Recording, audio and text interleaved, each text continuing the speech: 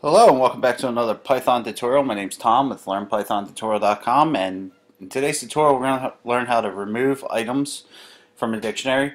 In the previous tutorial we learned how to add items, and the tutorial before that we learned how to create dictionaries. So like we said before, dictionaries hold data, and data is a key part of programs. So if we can create and add data to a dictionary, we should be able to remove it. That makes it mutable. So we are able to delete data. Now there's four different ways to do this, so we're going to take a look at each one. I'm going to use our previous dictionary that we've been using. So let me go ahead and get that data in there. And you go ahead and pause the video if you want to copy that data and follow along. So we got turtle as a key, and Speedy as a value, dog as a key, Maggie as a value, cat as a key, and Steve as a value in our dictionary. Now let's take a look at the first method of removing data from a dictionary. First one is using del, which stands for delete, and then we call our dictionary A, then square brackets, and then our key. So let's say we want to remove cat. Alright, and then square brackets, and we do del A, so we're calling our dictionary here because A is representing our dictionary, and then we call the key cat, and we want to remove Steve.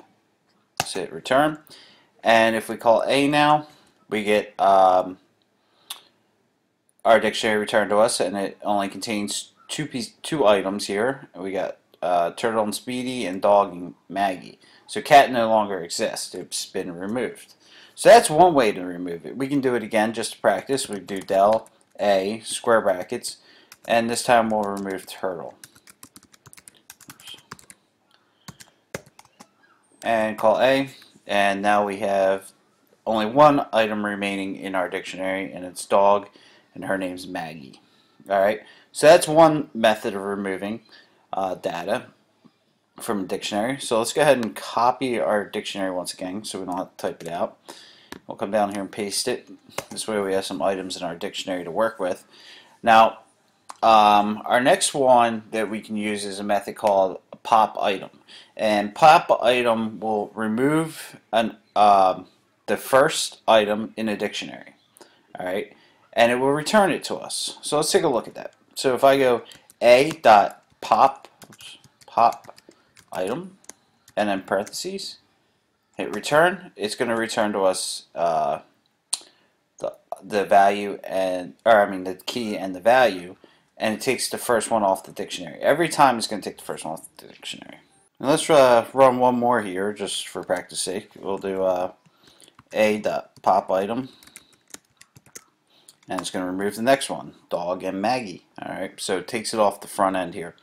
Now pop item is great if you're kind of like iterating through a dictionary to remove items, but other than that, it's not very accurate or effective. Or I should just say accurate. I guess it is effective, but it's not accurate. We sometimes, like I said before, dictionaries reorder themselves. That's why they have keys. So pop item might not be the best option. Now let's go ahead and paste in our dictionary again. And let's take a look at another method of removing items, and that's called pop. Now, pop item took from the front end of the dictionary. Now, pop gives us the option to take it via the key, remove an item via the key, and return the value of that item. So we can do a.pop, and we can use a key. We'll say dog. Hit return, and it returns to me the value of Maggie. So now it doesn't return the key like pop item does because we're putting the key right here. So it doesn't have to return that, but it returns the value to us. So we can do it one more time. A pop with a cat, and it returns to us Steve.